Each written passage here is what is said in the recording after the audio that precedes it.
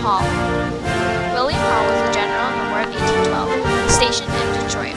He surrendered and court-martialed, but then sentenced to death. In February 1812, William Hall in the U.S. was openly talking about making plans in Congress for the war with Great Britain, including an invasion of Canada. The British responded by recruiting Native American tribes to form part of their defense in Michigan, Canada area in case the Americans attacked Canada. While Hall was in Washington, the Secretary of the War, William Augustus, informed him that the President Madison wished to appoint him Brigadier General in command of the new Army of the Northwest.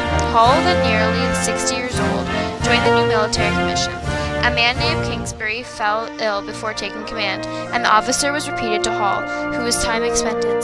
His orders were to go to Idaho, whose governor had been charged by Madison with raising 1,200-man militia that would be argumented.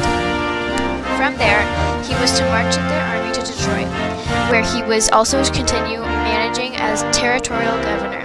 During this war, he was known as the Man of Sound. He died November 29, 1825 in Massachusetts, United States, because he was sentenced to death.